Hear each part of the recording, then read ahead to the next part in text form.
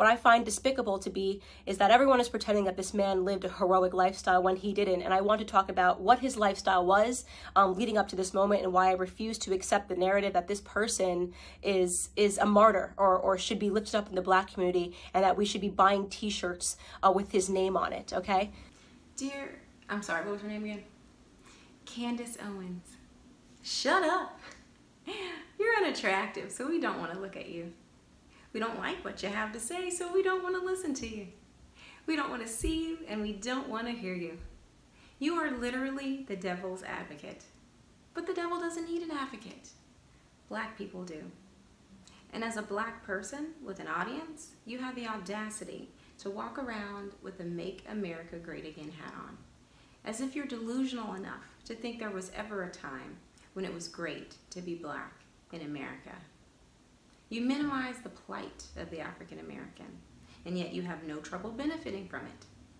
You've called the NAACP one of the worst groups for African Americans, and yet you had no problem asking them for help in 2007 when you were being racially harassed by white boys at your school. And you didn't hesitate to cash that $37,000 settlement check you received. You have attacked the character of George Floyd, a man who's dead, murdered by police. The life he led prior to that is immaterial. The fact that you would go after that shows that you have no tact and no character.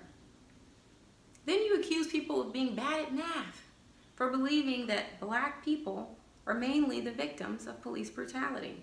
You say that white people are more at risk for police brutality by the numbers. Well, yeah, Candace, we understand that there are more white people in America than Black people. That's why we're a minority. But by that logic, white people are more at risk for, let's say, I don't know, getting struck by lightning than Black people. But if the lightning represents police brutality and it's only affecting a small group of people disproportionately, we have a problem. And I think you understand that. You went on to say, rather than focusing on reforming police, why don't we focus on some of these doctors who accidentally kill patients at work? That's a reach. While you're reaching, why don't you reach for the phone? Why don't you call up your hairstylist? Schedule a touch-up and a trim because your hair's trash, okay? It's trash. Now at this point, I'm sure you can tell that Black people don't particularly like you, but that's not your biggest problem. The bigger problem is that it seems you don't like yourself. It seems that you don't like the fact that you're Black, but you are Black, just like me. And if you don't like that about you, I'm sorry. And I hope that one day you grow to be able to accept every part of yourself.